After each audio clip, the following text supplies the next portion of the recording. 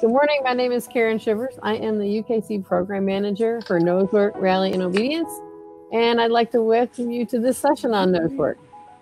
I'm going to go over some key points of the program and then open the session up to questions and answers. My moderator, Harriet, who's a club and judge coordinator here at UKC, will be helping us along the way. If you have any questions, please feel free to ask them. Good morning from British Columbia. All right, awesome. Here are some of the major changes in this program. And we're talking about, this program was released in this year in 2020. I want to tell you first a little bit of history about this program. It was specifically written for UKC, and the program was given to them after 2 years of testing through United Nosework. And we did a major rule revision with the assistance of United Nosework, and then the new program, which we're working in now, was released January 2020. So one of the major things was that Hind Trial was eliminated. It was getting, it wasn't really a fair deal for the dogs that were competing in it, and there was so many Hind Trials that we wanted to just eliminate that particular award. So now there's a limit. You can enter just about anything you want now. So once you have your title in the level, you can enter pretty much anywhere you want to enter. So elite dogs can go back and get level champions now, or as you're going on, which will start now.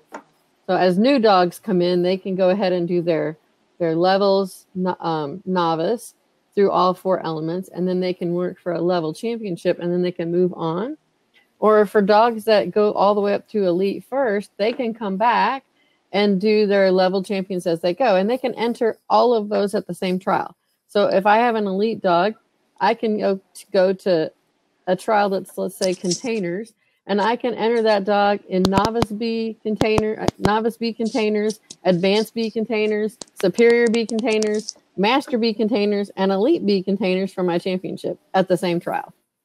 So we've opened it up to allow people to be able to enter and achieve their titles in a faster manner, as well as having a lot of fun for the day. So to do that, we made a Nosework calculator. Actually, a good friend of mine made the Nosework calculator for us.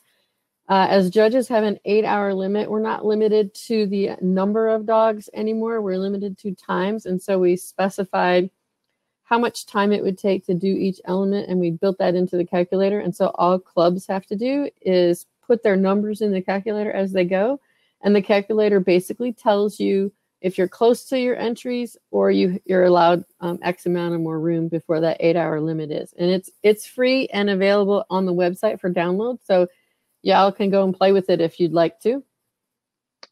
The other things we changed are specifics on scent receptacles and how you prepare odors.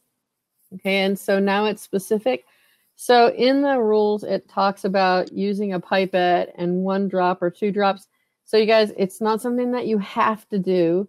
It's something that we gave you as something to use. We're not saying that you have to use that pipette and that you have to use that dropper. That's not it. We gave you the amounts that should be on there and a way to get them. Okay, some people use an eyedropper, some people use that. We're okay with that. We just gave you a suggestion. One of the other major things we did is limit the amount of hides in a location for interior and exterior searches. I visited a club once and found that there was like 50 items out there for a master level search, and I was kind of freaking out about that. So we decided to limit those items, and those are also in the rule book, or if you have questions about them. So for instance, novice now is limited to in both interior and exterior. In a novice area, which is in interior just 10 by 10, exterior 10 by 10, no less than 8 and no more than 12 items can be in that search area. So one of the major questions that have come up with that is, well, what if it's a bookcase? Well, that's 1 item. That's counted as 1 item. A desk would be counted as 1 item. Even though there's multiple places to hide something, that desk would be counted as 1 item. And all our distractions have to be hidden. So none of the distractions can be out in the open for the dog to grab or get.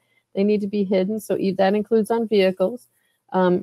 because otherwise the handler would know that it was a distraction, right? And so if they wouldn't call that then, so it wouldn't be any difficulty for the dog and handler, because they would understand, well, that's a distraction, I'm not going to call that. So that's the reason they are hidden. Okay. We also defined our search times and element times, and we reduced the amount of time that we could do it. We've studied the program since 2005 and took averages of how much time, and we found out what the average time for dogs was to find particular things in each level. So that's where those numbers came in at. When you see the the element times on page 20, I believe they're on, that's why they're there now, because it's 3 minutes pretty much for all containers. It's 3 minutes across the board, as well as handler discrimination. So, and you get more time as you go up and along to the higher levels. We also had some issues with the vehicle heights.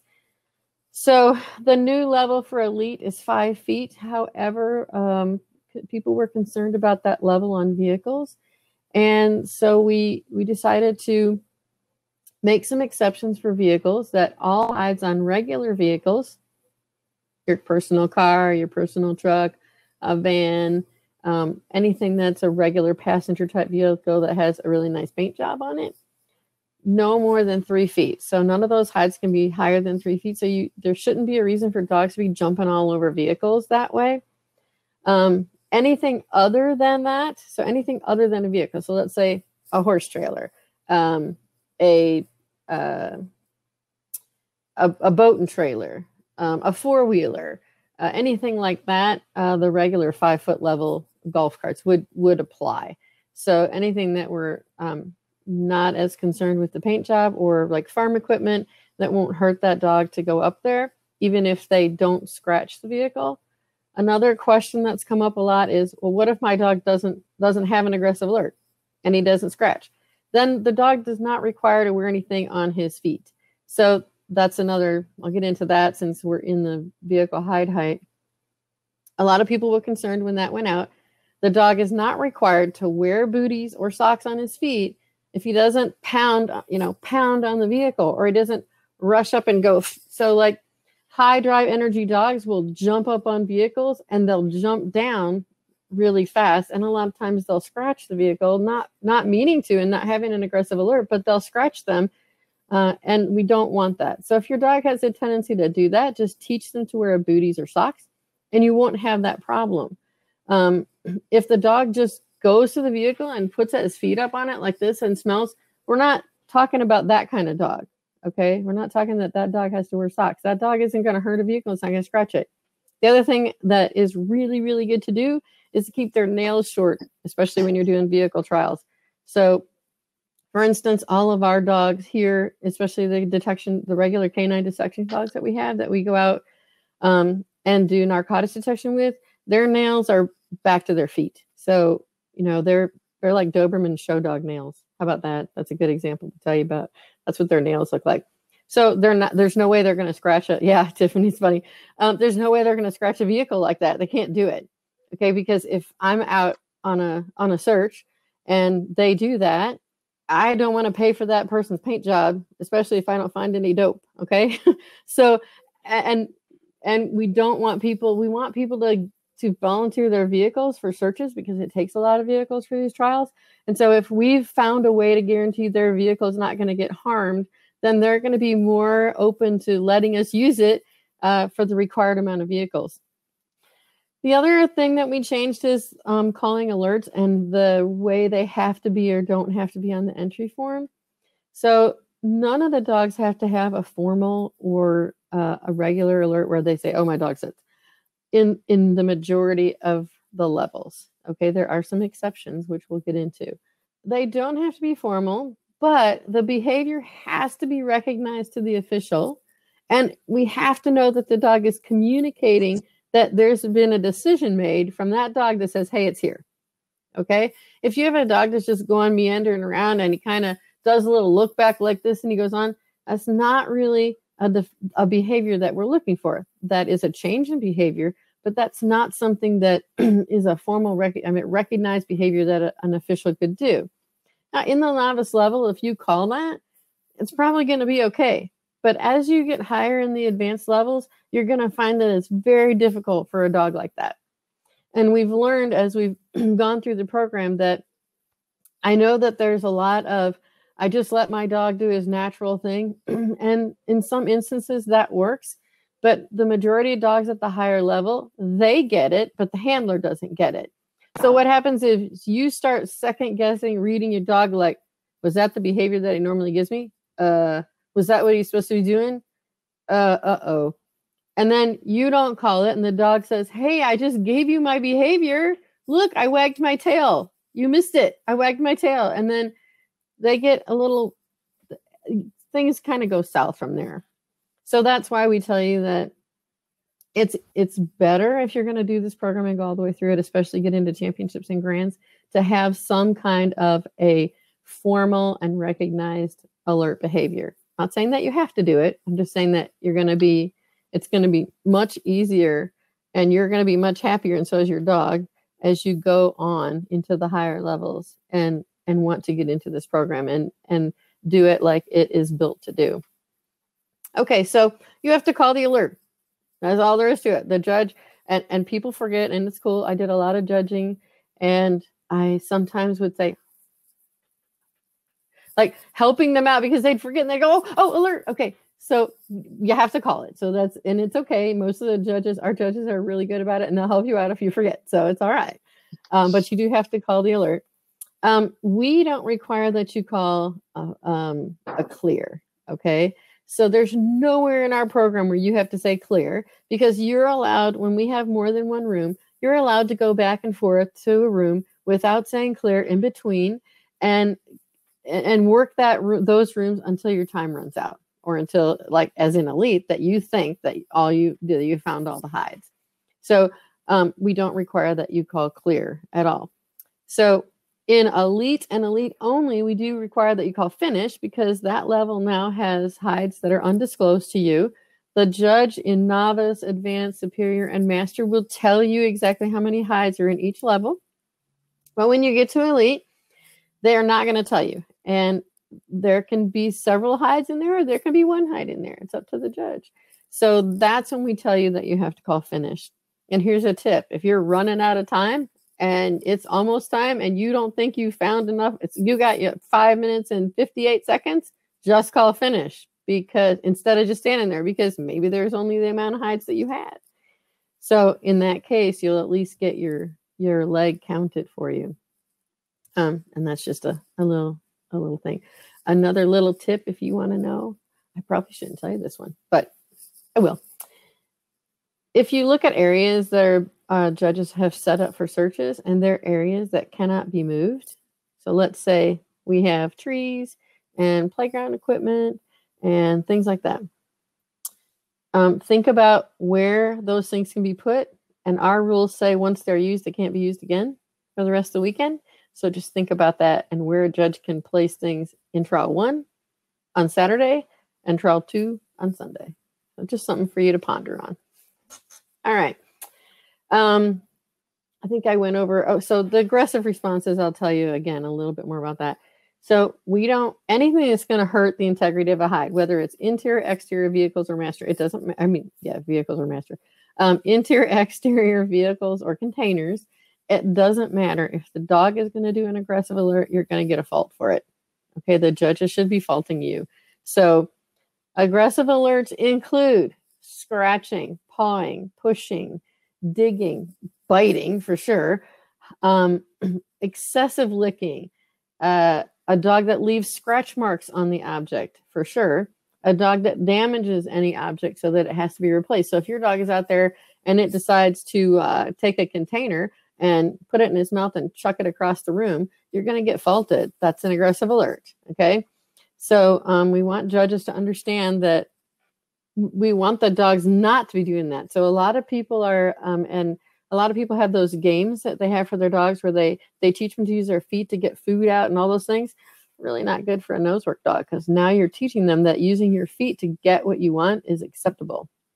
So if you are going to have a nosework dog, probably not a good idea to use those kind of fun games with your dog, because you are instilling in them that it's okay to use my feet to get what I want. Okay. So just something for you to think about. And we're not saying that the dog can't put his paw lightly on the box, because it's adorable when the dogs, so a lot of the dogs we train are trained to lay their head on top of a box when they find it, and to be stabilized there with it. So they'll put their two legs on the other side of the box and lay their head on top of it. That's not an aggressive alert. Okay. Putting their foot lightly on top of the box is not an aggressive alert. This and pushing it and pawing it and biting it and excessive licking of it, those are excessive alerts that you should get faulted for. Okay.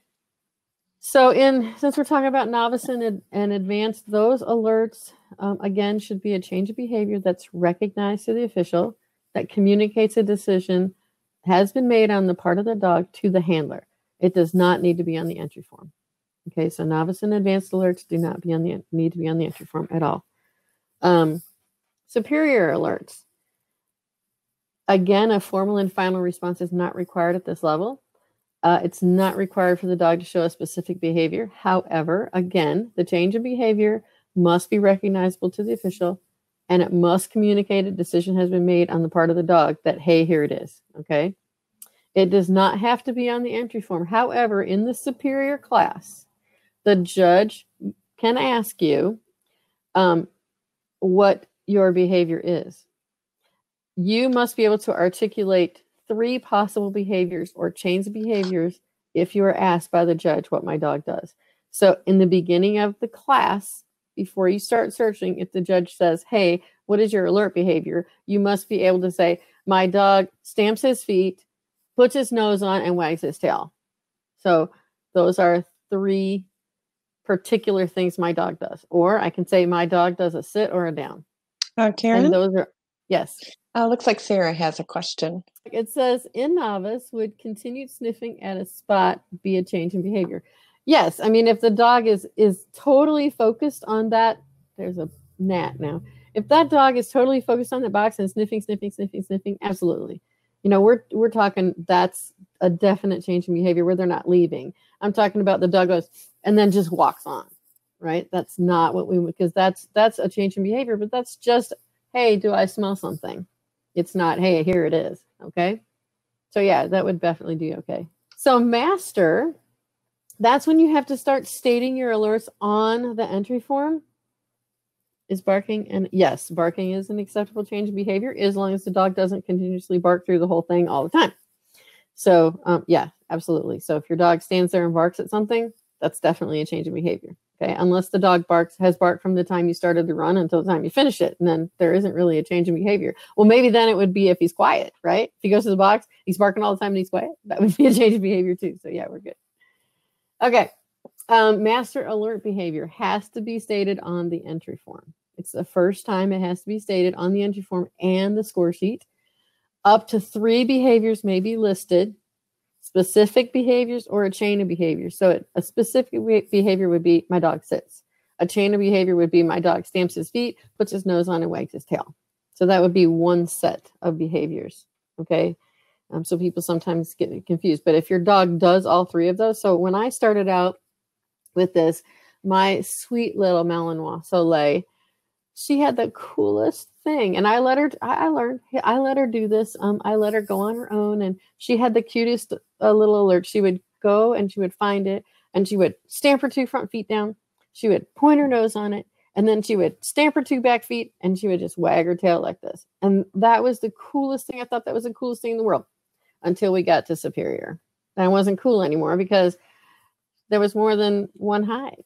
And then when we got to master, it was worse. And so I switched her behavior to a down on low objects, and she can sit on high objects. And now we're very clear to communicate with each other. Okay. So one of the reasons I tell you that is a lot of times we've been through a lot of these things that have happened with our dogs, and understand that it's much better in the higher levels to have something that's very defined for the dog. Okay. So in master, the dog has to be exhibiting at least one of those. All right. So if you said my dog stamps his feet, puts his nose on there, wags his tail, then at least stamping his feet would be an acceptable one. Putting his nose on it would be acceptable, or stopping at it and wagging his tail would be acceptable, or the chain altogether, or obviously the sit or the down would be acceptable. All right, and elite. That also has to be stated on the entry form and on the score sheet. The official may ask you for clarification on any of these, and no more than 2 behaviors can be listed. And the reason that we did that is because many dogs are trained to down on low hides and sit on high hides because they can't reach them, or it's easier for you, the dog, to point to it if it's in a sit than it is in a down if it's 5 feet high. Okay, so that's the reason for that. The dog must be exhibiting at least one of the behaviors you put on there. So if I put sit or down and my dog does either, we're golden. Okay. So now that you've gone through all those classes and you have your titles in, let's say, novice, the novice level, novice interior, exterior, vehicles, and containers. And you're like, okay, now what do I do, right? You can go right on into championship classes as long as you compete in the B classes. So, and you can enter, as like I said, as many of those as you want. So if someone's having a container trial and you're, let's say they're having a full trial, you can enter all of those classes. You can enter containers in novice, advanced, superior, master, and elite if you have those all titles. If you just have your novice title, then you can enter anything in novice B and anything in advanced A. Okay. Once you get your advanced title, you can enter anything in novice and advanced B and anything in superior A. So we go up as we build. So that gets a little confusing, but it's not too bad once you understand that every time you get a new level, you can enter anything below it in the B class and that level and anything above it in the A class to still get your title. So once you have your title, you can work in those classes in the B level. And if you don't have your title, you can work in those classes in the A level. Okay. So now we have level championships, okay? And once the dog has earned that novice nosework, he can begin to earn his novice championship. And then once they earn their novice championship, they can earn their novice grand championship. Now, like I said, you can enter any of them. So let's say you have an elite dog, you can go into any of those classes. The only problem is in the championship level, we send the certificates in order. So let's say you happen to finish your advanced championship before your novice. You had, oh my gosh, I can't find a vehicle trial and I just need 1 vehicle leg to finish my novice championship. But I got all my advanced legs somehow, right? Because your dog did it in advance and made a mistake in novice. So when you will hold your advanced title until you get that final leg in novice, and then you'll get both certificates. Okay. So in the championship level, we send them in order. However, we don't in the grand. So once, let's say you got your novice championship and your advanced championship and you earned your advanced grand championship, we're going to send it to you right away. You don't need the novice grand for us to send that to you. I know that's a little confusing, but that's in our computer system. That's how we had to work it. All right. So once the dog has earned all 5 level championships, novice, advanced, superior, master, elite, then are then deemed an overall nosework champion. So those initials are NWCH, where like the novice is NNCH, advanced is ACH, and we had to use the double letters because we already had something else with those letters. And then same thing goes for the grand. So once you earn all of those level championships and you earn all of those, then you can become a grand championship. So now we're getting handler discrimination. And handler discrimination is a lot of fun. It's super easy in the beginner levels. It's what I tell people to be really careful of is who you're training with. Okay, so not that you can't train with anybody, that's not it. But if you're training with this particular person all the time, be careful that the dog doesn't also think that they have to find your friend's box too, because if they're always putting out your glove, the dog is going to hit both odors. Okay, so if your friend's in the same trial and their glove happened to come first, your dog's going to hit that glove. And then you're going to NQ because they hit their glove instead of your glove. So just be careful that whoever's handling boxes and gloves, boxes included, that they're either not at the same trial with you, or you're wearing gloves, or you're doing something else to prevent the dog pairing your partner's odor with yours as well, because they'll do it. Okay, we had a lot of trouble with people in the beginning, and those were the main questions I asked. They went, oh yeah, she always puts my box out. And I'm like, yeah, well, your dog just paired her odor with you. And she happened to be before hers in the trial, and the dog hit the other odor. So stuff like that does happen. All right, so we have the new class for handler discrimination is master, okay? Our regular classes are the novice, advanced, and excellent. In novice, there's one glove, yours, in one box, yours, amongst the other 11 boxes that should only have basically the person's odor on that put the box out, okay? Because obviously there's going to be odors on those boxes. No matter how you try, there's still going to be human odor on the boxes. So it's just going to be your glove, and you're going to drop it inside the box, and they're going to take it and place it in the line with you not looking. And then the dog, you're going to turn around and ask the dog to search and find your box. Okay, again, at this level, novice, advanced, and excellent, there does not need to be a defined alert. The box will be closed, okay, in this level. So the dog cannot get the glove. Well, they can if they dig for it, but then you're in trouble that way, right? So we don't want the dog sticking their nose in the box and pulling the glove out and those kind of things. That would be deemed an aggressive alert. But the boxes are all closed in novice, advanced, and excellent, okay? So there's a novice level, 12 boxes in a row. It looks just like the container trials. Oh, I also forgot that we took out pre-trials. I forgot to tell you that one. They're no longer applicable. So it looks just like a novice container search, the HD novice level, okay? Except they're gloves instead. The advanced level, it's your glove, and then 11 others are scented by the same person. So either the steward or the judge scents the glove, puts it in the box. So you have your glove amongst 11 of the same odors of the other one. So the dog just has to discriminate you from the same other odor, okay?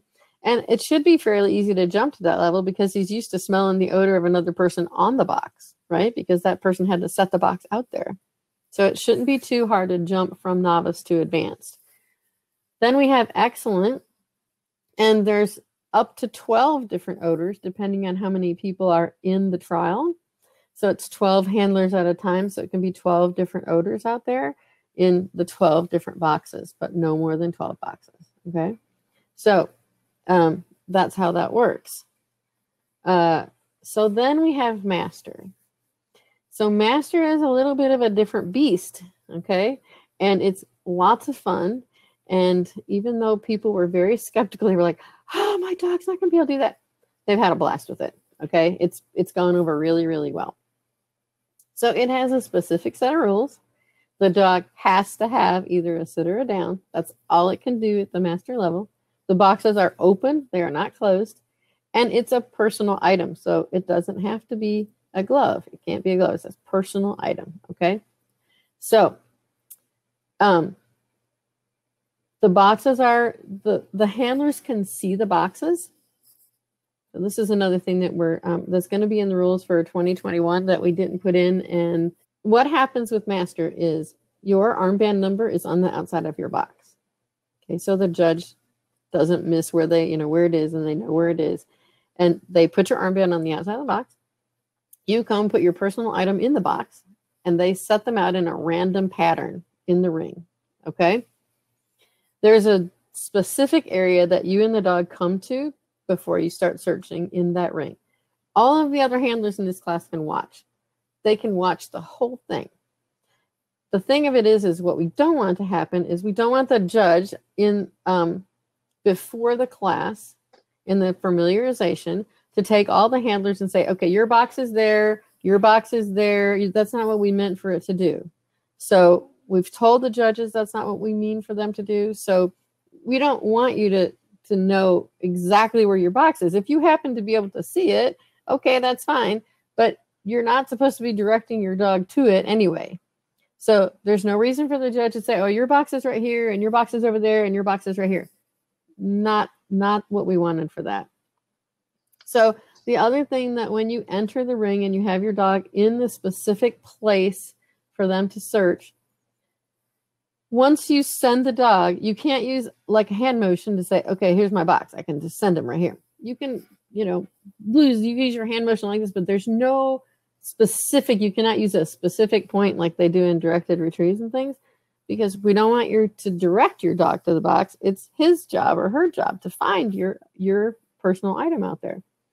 Once you send the dog, you need to be quiet in the box. So there's no talking, there's no moving around, there's no, oh, hey, oh, you know, like this, right? To try to show your dog, it's over here. No, okay? You're going to get faulted for that, all right? It's the dog, remember, it's the dog's job, not your job, to find your item out there, okay? So you're supposed to be quiet in there. So not, you know, dancing around, not moving back and forth, quiet in there, and not that you can't give them additional commands while they're searching. If your dog is having a problem and they get like a little, you know, a little, I call it begouched. It's my makeup word, right? They get a little begouched out there. You can call them back and reset them and resend them. So once the dog finds your box, it needs to lie down or sit at that box and hold that position. The judge is going to do a count. The dog has to stay there for the count after you've set alert. So your dog's going to go to the box, gets the right one, does his behavior. You say alert, your time stops right there. That's your search time. It doesn't keep going because that wouldn't be fair. In case your dog changes a position, you're allowed one change of position for the dog, but he has to correct himself. If he stays in that position, you're fine. Okay? So let's say downs, and the judge starts counting 3, 2, and the dog sits. Okay, you're going to get a fault for that, but you're not going to, if the dog stays there, you're going to be okay. All right, if he lays down again, that's a second change of position and it's an NQ. All right, so you're fine. Dog stays there for your 3 seconds. You call the dog back to you. At that point, you can give him your treat, your reward, your play toy, whatever. You just can't get crazy enough to where, you know, you can't throw the toy, you can't throw the food, those kind of things. And then the dog comes back to you and you leave the ring and, hey, yippee skippy, you did a great job. So that's what that is meant for. And it mimics a lot of real world situations for detection dogs and what they're expected to do, okay? So it is a higher level advanced class. It is not out there for everyone. If you don't want to do it, we're okay with it.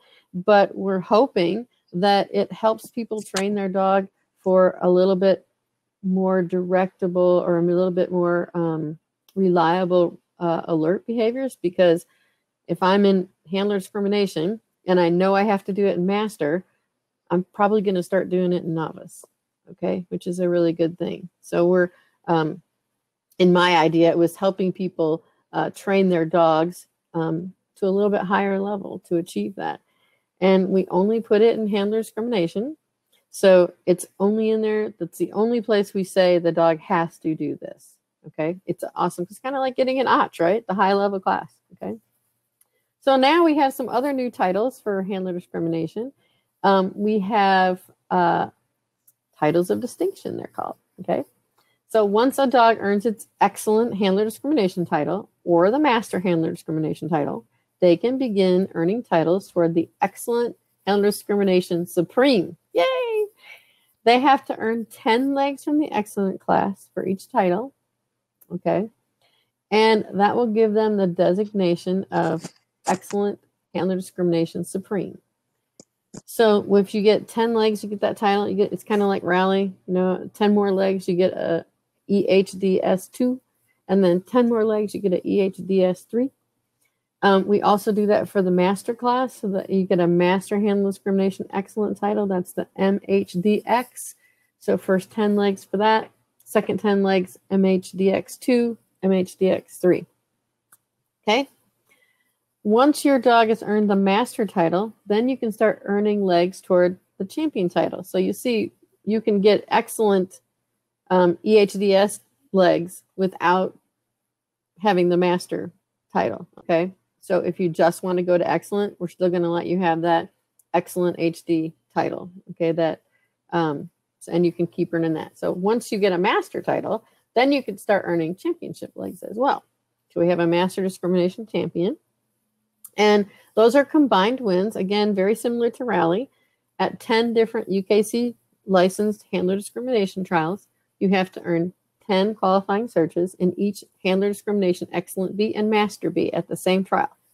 The score doesn't matter. The time doesn't matter, because obviously we don't have a score, but the time doesn't matter as long as you are qualifying. Your leg will count for that trial, and you have to earn 10 combined ones in both Master B and Excellent B.